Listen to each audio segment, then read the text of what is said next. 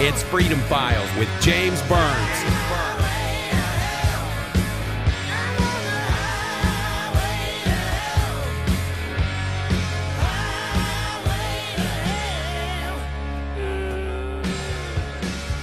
Welcome to the Freedom Files podcast for this Thursday, March 1st, 2012. I am James Burns. We are joined now by Bob Chapman. His website is theinternationalforecaster.com. Bob, how are you doing today, sir? Well, pretty good. Excellent. First off, I want to go ahead and get to it with the latest economic and, of course, the news coming out of the European Union. I'm getting lots of conflicting stories coming out of the European Union. There's a meeting today. I guess it's over by now. It was a secret meeting on how they're going to do this debt settlement, bailout, whatever you want to call it, with Greece. And I'm not optimistic as to what they're going to come out with. They continue to change the rules. It's just like somebody being in a race and they keep on raising the bar. And this last week, all these negative comments out of Germany by members of the Christian Democratic Union and regarding whether Greece should be at all in the Eurozone. Well, you know, they knew exactly what was going on 8, 9 years ago, particularly Germany. And what was going on was they brought Goldman Sachs in to create derivatives to make it seem like both Italy and Greece qualified. Well, everybody knew they didn't. But they wanted to have that union including them, and I certainly couldn't have done it without Italy. And this is how this problem started in the first place. Neither of them should have ever been admitted. And you can't say they didn't know about it because they did. I wrote extensively about it, and about one interest rate fits all, which was the pull-the-plug disaster that turned this whole thing upside down, so to speak. Anyway, I don't know exactly how this is going to turn out in the short term. There's no question they want to commandeer Greece's 111 tons of gold, and so they can throw it in the market and keep the price down, like they did with the Libyan gold. Of course, we can't prove that, but they are so inartful when they do things that it's easy to recognize for a trader or somebody who's been in gold and silver as a professional for many years. They just dump it. They don't care. And so that's what they would like to do with the Greek gold, and probably everybody else, is so they could get a hold of it. But I don't see that happening. I know it's part of the agreement that is in the process of being finalized, because you got an election coming up now in 4 or 5 weeks, probably 4 weeks. And the big question is, are they going to have it on April the 3rd? And if they do, will Mr. Samaras and the Free Democratic Party win? And I think, yes, he will. And there's going to be changes. And one of them is going to be, they're not going to keep that gold. And at the same time, there'll be many other changes. And, you know, the defiance here of anything moral is beyond belief. These people just want to loot the country. And they've been after that from the very beginning. I got a very nice letter today from a subscriber who is 41, 42 years old, and eminent background, a Greek. And he talks about how his grandfather told him about how he gets shot behind his right ear, and but it didn't penetrate, and described how he got his wound from the Germans. And these people are not going to lay down and allow the European bankers to dismantle their country, their civilization, their culture.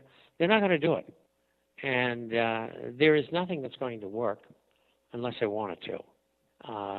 People are covering, these are professional government employees are covering up the parking meters on the street, the meters in the subway, the collection point at the toll roads.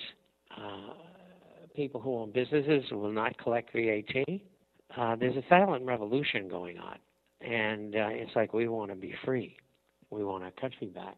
And so no matter which way you come at this, once that submissive party is out of power, which was run by a father, a man, who was a crook, and his father was the biggest crook in Greek history under the Chapman veil.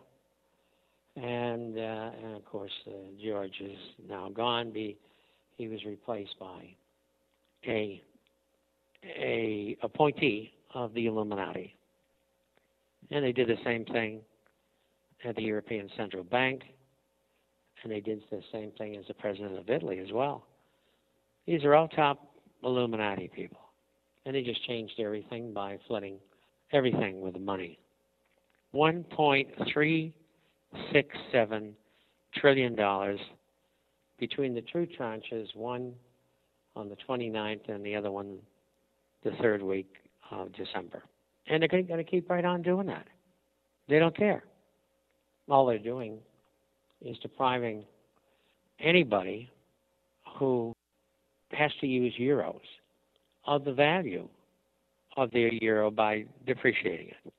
And, of course, the money originally came from the Federal Reserve. They created it out of thin air. They said it was a currency swap and it was a loan. They lied. I mean, Ron Paul in Congress in the House yesterday told Mr. Bernanke he was a liar. I mean, how bad does it get? I mean, does it have to be et tu Brutus? I mean, does Caesar have to be murdered? This is what this is all coming down to. You get people mad enough, you got to get a reaction. And if these people think the military is going to come to their aid, they're crazy. And so there's no solution yet. Well, the people in Greece are plenty mad right now, Bob. I mean, they've been protesting this for the past couple of years, and it's a good thing that they are finally ousting this terrible regime that's been running things and basically, well, running Greece into the ground and handing it over to the IMF and it's their cohorts. Bob, I mean, you just mentioned something about the possibility of we don't know what the solution is going to be if they get enough people in the Greek Parliament to take over, and what would be the best course of action for the people of Greece to do? To possibly maybe leave the European Union? They have no choice. They have never had a choice. They have to leave the Eurozone, the 17 countries out of 27 that belong to the European Union. They have to go back to the drachma, default in total. Tell them they're not going to take their gold or anything else. And tell them if you want war, send your troops in. We'll have lots of Greeks coming here from all over the world. I don't think the EU wants that. The bankers don't want that. And so I believe they got to clean up their mess. And the mess was created by the politicians and the bankers by giving them money whenever the politicians ask for it. They give them, $1 billion, and the politicians steal 60-70% of it. I don't know what their ratio is, but it's pretty high. When people say, we're not going to pay for it, we didn't know what they were doing. Well, it's true. We get the banks, stocks rallying in Europe. We've got the bonds rallying. Who's kidding who? That's not going to solve the problem. Almost $1.4 trillion. Imagine, there's 800 banks in Europe that borrowed that money. I didn't know there were that many bankrupt banks in Europe. Very revealing. And they're all running around like gorillas beating their chests. We got all the money we need. What do we care what everybody else does? This will carry us for another year and a half, 2 years.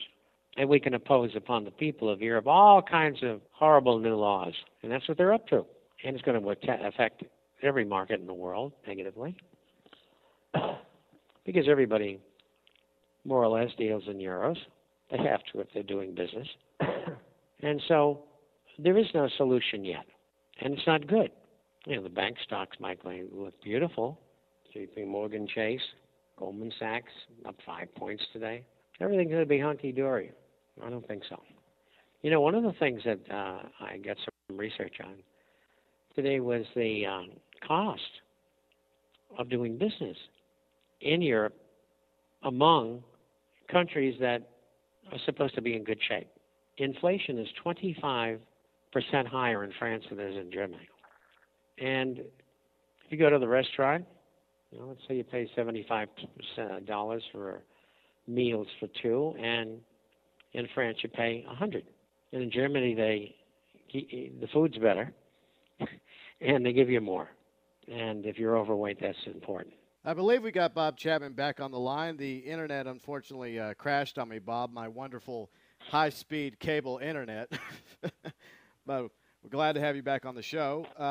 We were talking about the situation in the European Union, and we talked a lot about Greece a moment ago. What country in the European Union, Bob, do you think is going to be next on their list? Well, I think because of the political sellout by the previous party and the ongoing demands of the present party in Ireland, I think they're next. They assumed the debt of the Alpha Group, which owned the banks in Ireland, still do. Now, I've never before in history heard of a population saying, well, you people invested and you lost lots of money, but we're going to make it a law here that we're going to assume your debt. Well, I never heard anything so crazy in my life. But that's what those people in the party that was just kicked out of office several months ago, that's what they did. They've been in power since 1936. It's no wonder, they have an IRA. And I know lots about that. Anyway, I think Ireland's the next one, followed by Portugal, and the next one with real problems will be Belgium.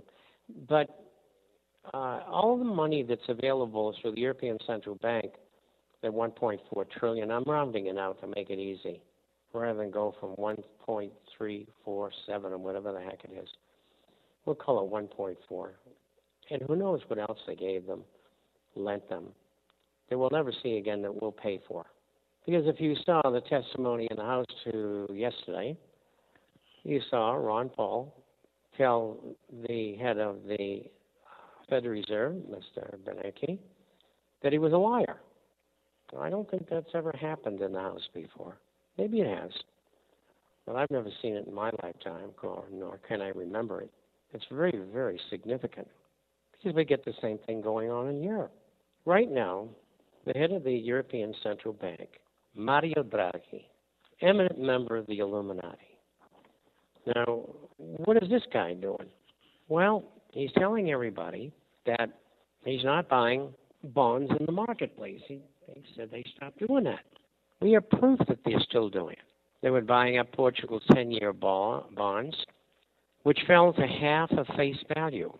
And he, through the ECB, went in and stopped the bloodletting, so to speak.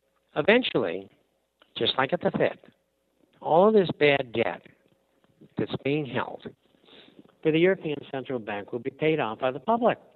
Unless, of course, the European Central Bank and the Eurozone breaks up, then it will be another matter. But that's the way all this is headed. And I think Germany finally realizes this. I told people in politics in Germany 2.5 years ago, I mean, this is the way to go. This is how you do it. There's no way you can retrieve it. Nothing's going to happen that's going to make it any better. You knew what was going on, so bite the bullet and get rid of them. Of course, the other two will follow, and they'll be happy about that. They'll pay them to get out. But that doesn't mean it's going to continue to function in the Eurozone with 14 members instead of 17, because most of them are minor players. 40% of the action in the European Union is done by Germany. Action being buying and selling and business and all that sort of thing. And does something like Slovenia or Belgium make a difference? I don't think so. I mean, even in Belgium, they can't even elect a government. I mean, in the last 3 years, they had a government, I think, for about 9 months. I'm probably incorrect on that, but I'm close. And before that, for about 2 or 3 years, they had no government. Why? The country was balkanized. For those of you who don't know what that is, half of it are French-speaking Walloons in the south, and in the north, they have another group of people who speak, oh gosh, I can't think of it. I spent a lot of time in that country, too. Sometimes I get mental blocks. We got Bob Chapman back up on the line after the internet crashed again. It's a wonderful day here in the neighborhood. And Bob, where we left off was you were discussing the balkanization of Belgium between two different groups of people. You had the French-speaking Belgians in the south, and then you had another group of people in the north as part of the issue for why Belgium has such trouble trying to form any form of government. Yeah, in addition to that, they allow government-sponsored and sanctioned discrimination. They have areas that one group only can live in and the other can't. Now, they do break the rules, and people do, from one group, live with others. But generally speaking, they don't. And most people don't know that. I live there, I know. In fact, the first time I went there was 1958 to the World's Fair. And it was very nice and an exciting adventure. My question, Bob, is if they have such a different, point of view and culture from the north to the south, why don't they just simply divide up Belgium make it North Belgium, South Belgium, and allow them to have their own governments? Because it's been done deliberately. The British were masters at this, as were the French, too. And if you remember, the word Balkan comes from Eastern Europe. They used to call it the Balkans. They did the same thing there. Split countries up between 2 and 3 different ethnic groups, which had previously been separate. And they do that so they can create wars. They've been doing it since the 15th century. There's nothing new. But all the people who haven't read history, they don't know. They don't care. I'm trying to think of what that name of the people in the north are. Maybe someone will email you and tell you. It's embarrassing. But anyway, they're on the possible list, but probably will be saved because the EU has all of their apparatus there. And so the two big problems are Spain and Italy, and that's what they're saving their ammunition for. $4 trillion to bail out the two of them. It's about, I guess, 2.5 and 1.5 trillion each for a total of 4. And I told the Germans this, 3 years ago. There's no way they can pay this back. So you got to go pay it if you want world government, the socialist paradise that you want. I was writing about this today for Saturday. Nobody ever, and I haven't seen anybody yet, refer to one of the underlying tenets of the problems here. It's called socialism. Get as much out of the system as you can without giving as much as you have to. And it's a disaster, even in Germany. And it's a good part of the problem. And these people like this cradle-to-grave stuff. And historically, unfortunately, it doesn't work.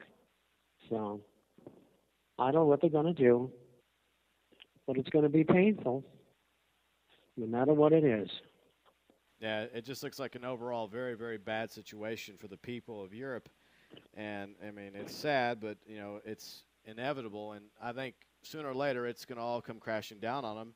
And the best they can hope for is that they have at least enough left to where they can, go back to, being sovereign, independent countries and start over.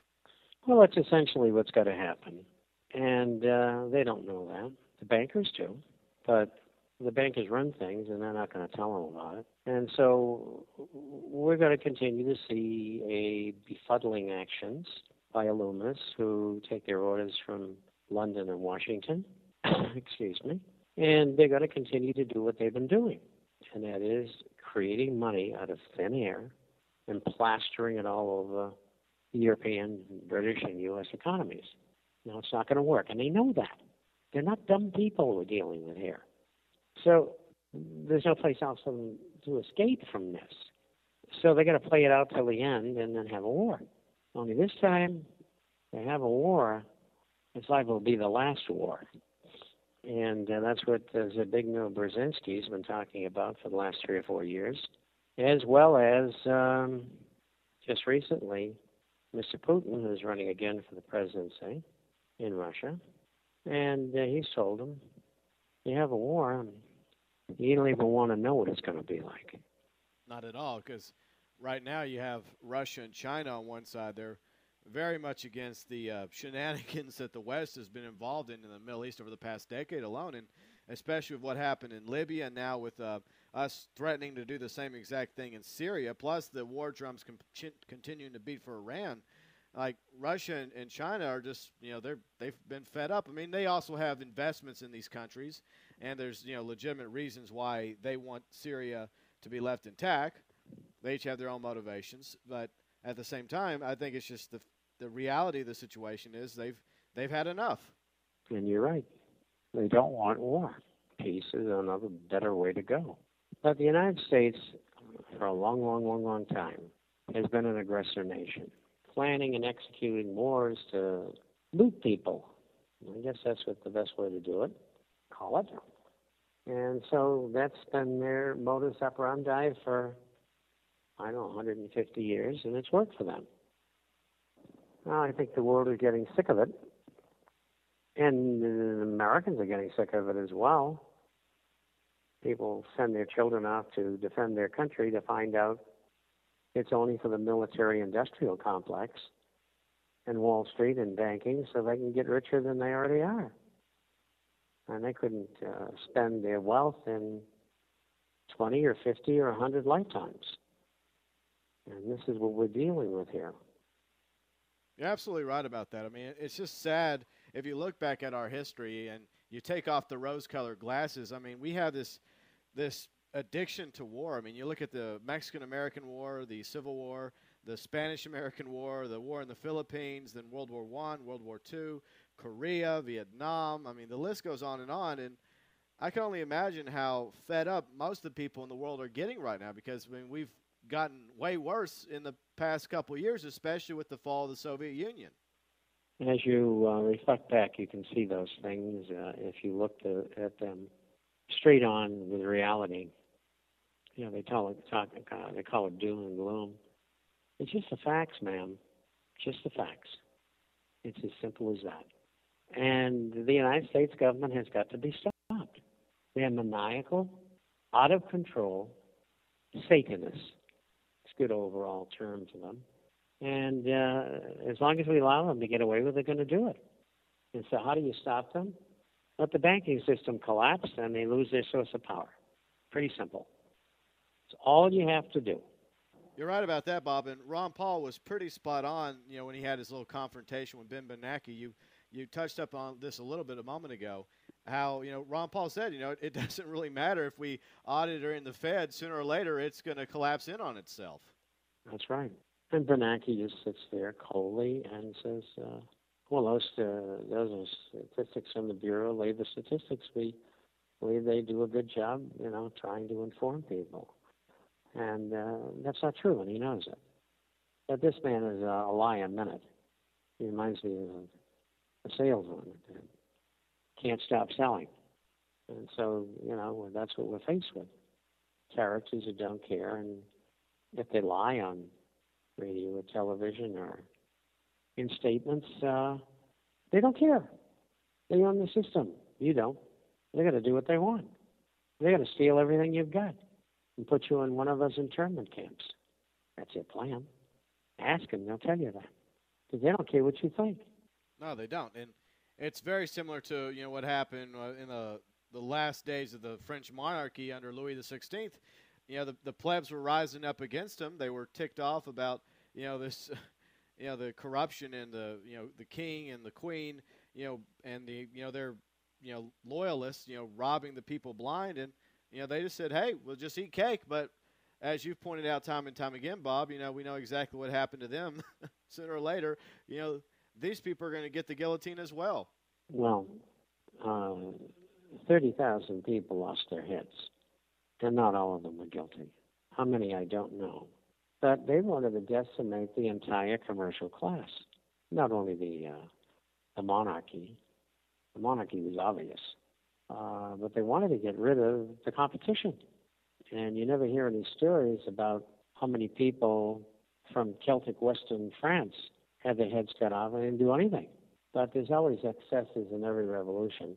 And, these additional casualties who just happen to be in the way. And Flemish, that's the word I'm looking for. In the north of Belgium, they're called Flemish. Well, that's... Anyway, I finished that point, so to speak. Yeah, and it's the sad truth, Bob, when it comes to any revolution, whether it's a good revolution, which are very rare, unfortunately, or a nasty revolution, which leads to something far worse. There's always the people in the middle, the innocent, that end up being caught in the crosshairs. And you see the same thing in wars and occupations and all these police state actions that have been happening over the past decade alone. I mean, such as what's happened in Afghanistan, Iraq, and Libya, and now in Syria. I mean, it's always the innocent people who didn't do anything to anybody, who are just trying to, make a living and, provide for their family and just, make it from day to day. They're the ones who end up being the real victims. Well, that's true. And waiting in the wings are the transnational corporations who are going to help you. We are here to help you. Right now in Somalia, they're going to strike their first oil well sputter today or tomorrow. And they're going to make a deal with BP, British Petroleum. And when the dictator, or whatever he is there, is asked about that, he said, well, we don't have the expertise. We had to bring somebody in. And of course, that's untrue. We're going to end up with nothing. The Brits will take it all. Yeah, because, BP, as you and I both know, Bob, has a history of treating their, the people who they drill in their countries and offshore. They have a really nice history of treating people right. I mean, just ask the people of the southern coast of the United States. Tragedy. They get away with it. Money buys everything. There's always somebody there with their hand out. And that's human nature, and that's society, and there's not much we can do about it, except when we catch them, put them in jail where they should be, but we don't always catch them. Man, it's especially difficult to catch them when they buy off the leaders of countries, and they buy off the governments, and they put their own people within government, actually, and they even end up buying off the court system. So they get away with almost anything, and as you've pointed out time and time again, all these different groups like Goldman Sachs that do get in trouble with the SEC, they just put on a little show trial, and they make them basically just take a slap on the wrist. Well, you're seeing that right now. The SEC has sent a Wells letter, which means we want to talk to you, to Goldman Sachs.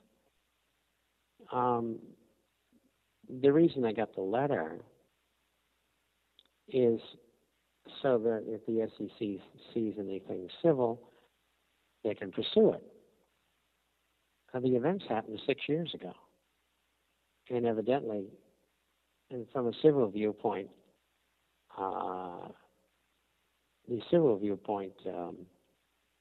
it was the only way to go that was left. You question now, why didn't they do something about this 6 years ago? Well, because what they did was criminal. And probably the statute of limitations is expired.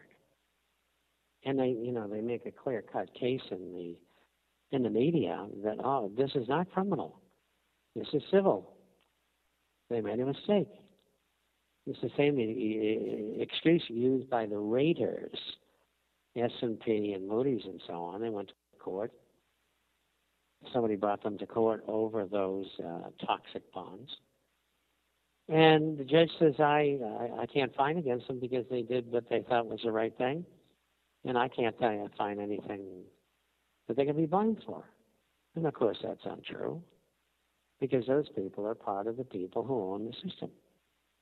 Exactly. And I guess a bank robber couldn't use that same defense. I thought I was doing the right thing by holding up that bank for a couple $1,000s. Oh, are you sure it's criminal? I thought it was civil. I don't think that would fly too well. Well, that's the way it is in America. And it's probably not going to get any better. It's probably going to get worse unless we can elect somebody like Ron Paul. And if we don't do that, then we'll probably have a revolution like many other countries have had and will have. So that's what you can expect for not paying attention. And that's my fear right there, Bob, is that if we don't get Ron Paul the GOP nomination, if he doesn't win the White House and become the 45th president, it's very obvious. The ball's just going to keep rolling in the same direction. And it doesn't matter if it's Obama for another 4 years or Romney or Gingrich or Santorum. They're just going to keep the truck going. And do you think that our best chance for turning things around in this primary could very well happen on Super Tuesday, or do you think there's probably going to be more voter fraud and shenanigans? There'll be more shenanigans. They'll make sure that Ron Paul doesn't win or come close to it. And Ohio's got a terrible record of rigging elections. And they'll do it again. They don't care. Now they've already demonstrated that in the previous preliminary elections. They stole them all. There's proof of it. It's a fraud. It's criminal. But nobody goes to jail. We may not even have any laws. They make the laws up as they go along. Yeah, it's just insane that, I realize that election fraud is nothing new, as long as there's been, the idea of a democracy or an election-based form of government. But I have to believe that there was a time when there was a lot more honest voting going on than the dishonest type, as is made famous throughout Chicagoland over the past couple of decades. But it seems like it's very rare, Bob, to find any form of elections across any level of the government, whether it's at the federal level, the state, or local levels. It all seems to be corrupt and bought and paid for and taken care of behind the scenes before anyone even casts a single vote. That's true. That's why sometimes people get fed up and they elect dictators who they don't even agree with just to get the people who are in office out.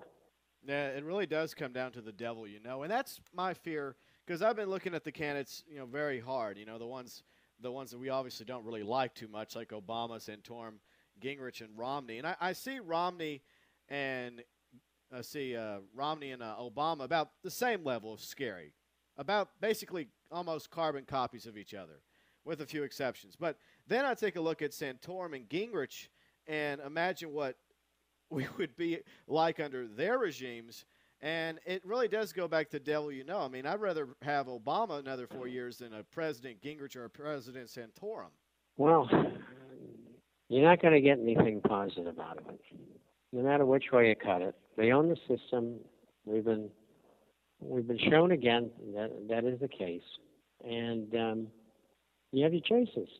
Now, we don't really have much of a choice, unfortunately. It's sad because, it's only going to lead – and you and I both know that this is what they want. They want a violent revolution in this country. They want an excuse to clamp down. They want an excuse to push the button on this police state control grid they've been building for the past decade alone. They want that. They want us to be shooting at each other. They want us to be shooting at troops and police and vice versa. And that's something that most of us are completely against, because we understand that. We want a peaceful restoration of our Constitution, our Bill of Rights and freedom and liberty in this country. And they're basically doing their best to slam every single door in front of us. And that's true. Bob, in your opinion, because it does seem very apparent that they're going to pull one over on Ron Paul, and we're going to end up, continuation of what we've had for too long now. What should the people do, in your opinion, as to keep things going? What would be the best case scenario for us to continue this movement in the cause of liberty and freedom, even without Ron Paul winning the election? Well, I think working at local level is probably the most effective and easiest to penetrate. And not that there's no crooks there, and And it's not that there's no people that will go along with the federal government and those that control it. But you stand a better shot. I mean, your congressman doesn't even listen to you, period. I mean, that's it. Yeah. And try it. Absolutely. Yeah, they don't listen at all, the Congress critters. They no longer represent we the people. They represent, whoever fills up their campaign war chests. And you're right, Bob. I think that the best way for us to press forward is to focus locally, because we all focus on our own local towns, cities, counties, parishes, and regions. I think that it could cause a massive ripple effect and eventually lead towards some positive change in this country. We got about a minute left, Bob. How can people get the International Forecaster? Well, the Forecaster is about business, finance, economic, social, and political issues all over the world. We publish on Wednesdays and Saturdays by email. Runs about 35, 40 pages each time. We have a hard copy that goes out twice a month for those who are not on the internet. And everything you need to know each week is in that publication. You can get a free introductory copy by going to theinternationalforecaster.com. Theinternational, FORECASTER.com. Or you can go to www.intforecaster.com, intforecaster.com. So those of you who'd like to ask a question, let me answer everyone. Or get a copy of the publication, or get a copy of our latest report on gold and silver shares. You can email us, and that address is Bob, B-O-B, at intforecaster.com.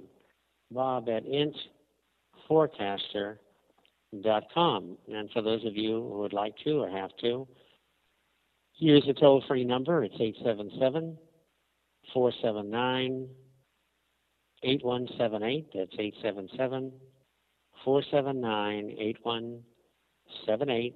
And you can get copies of the publication there. And for those of you who want to become subscribers, that's a great place to go to, because they have a special.